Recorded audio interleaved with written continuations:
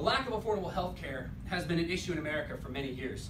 More and more Americans each day find themselves unable to afford quality health care. It leaves them underinsured or uninsured altogether.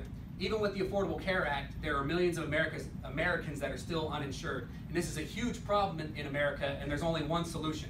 Every American citizen has a right to affordable health care regardless of age, current or prior health history, or tax bracket.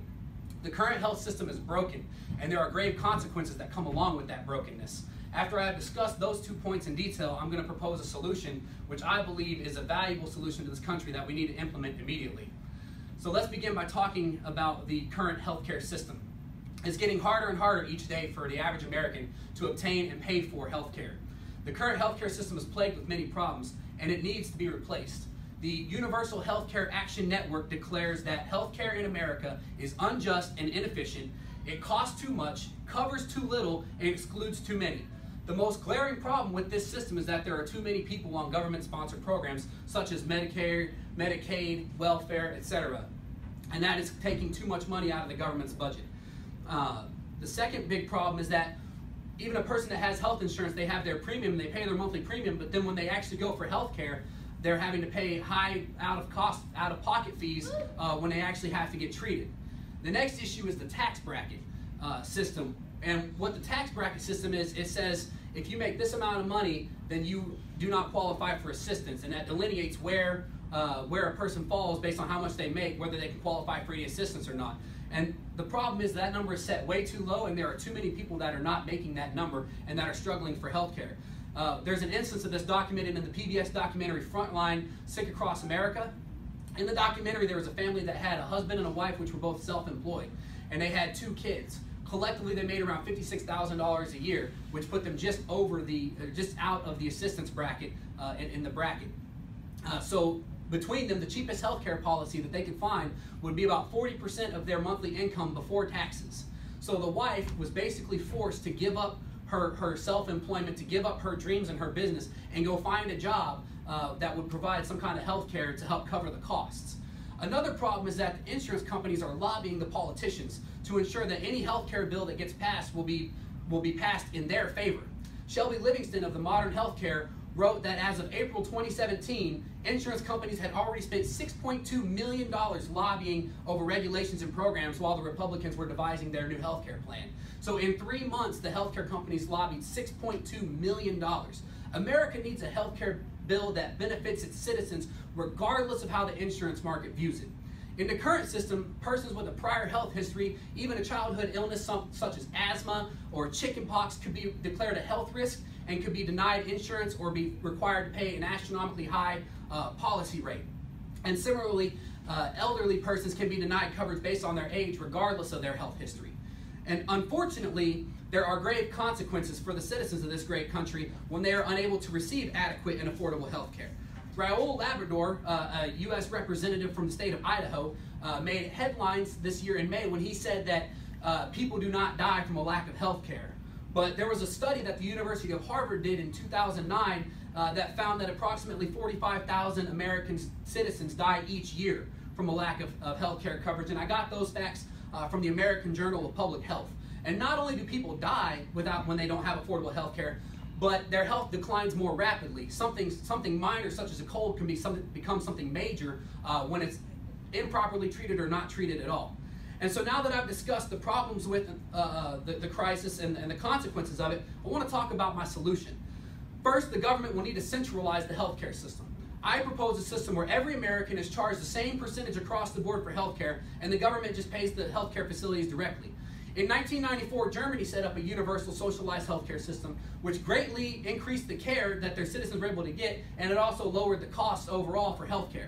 If America were to adopt such a system as this, the government could charge a base percentage. I'm not sure how the budget works, i.e. I would say 10% maybe from every citizen, regardless of the tax bracket they fall into, and in turn provide unlimited health care to every citizen. The centralization would also allow for the elimination of programs such as Medicare, Medicaid, and so on, because every citizen would then have access to health care. So the money that's saved from the elimination of those programs could then be dumped back into the health care pool and lower the rates even further for Americans. Having a centralized system would also make it easier for every person to have the routine checkups that they require. And it is a proven fact that when you have the routine checkups that you require, you are less likely to develop a serious illness. And it was also mentioned in that same PBS documentary that I was talking about. That point alone could drastically reduce the cost of health care and allow the government to charge even less for coverage.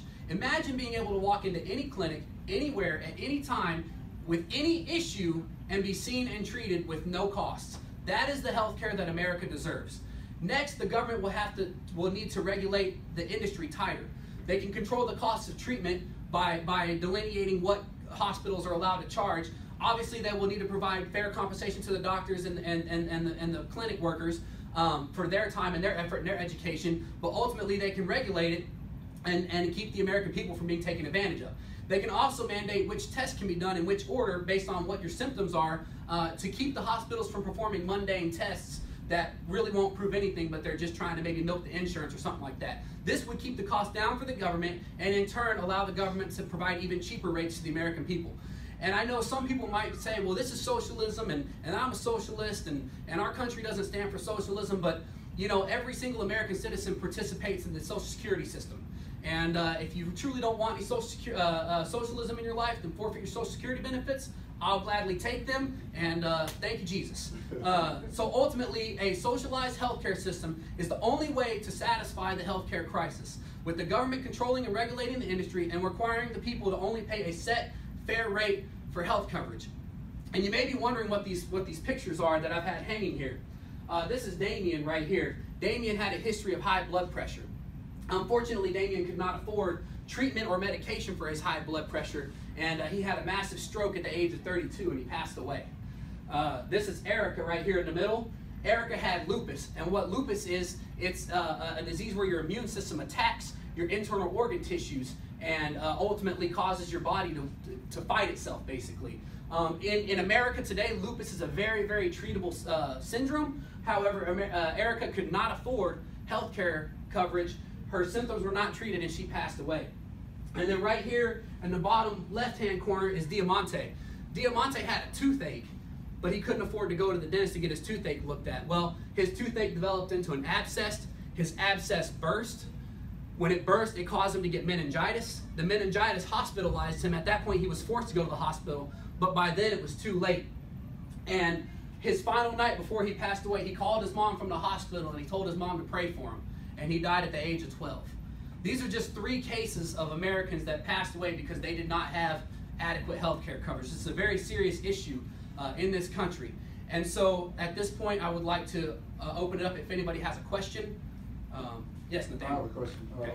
What's the process if you aren't insured with health care coverage or benefits? What's the process to go about? Is it online applications or over the phone, or even agencies per se, insurance agencies, to try to provide you with health care? I mean, really all 3 of those options. You can either go and try to find private insurance through one of the insurance agencies, and you have to get all your medical records and fill all that out with them, and then they'll make a decision and let you know what your policy options are. Or you can go to Obamacare.gov and sign up for the Obamacare, the Affordable Care Act. Either way, those are some of your options. You can do those either over the phone or the internet, or you can go sit down in person and talk to somebody and figure out what your coverage options are. Does that answer your question? Yeah. Okay. All right. So I would like to conclude by saying that we need to stand for what is right, which is affordable health care for every single American, regardless of age, current or prior health history, or tax bracket. We cannot stand idly by and let our fellow Americans suffer or die. We need to write our senators, we need to write our congressmen, and we need to petition them to provide this adequate health care that we all deserve. And if you could just pan the audience real quick, please. All right. Thank you so much. Wow.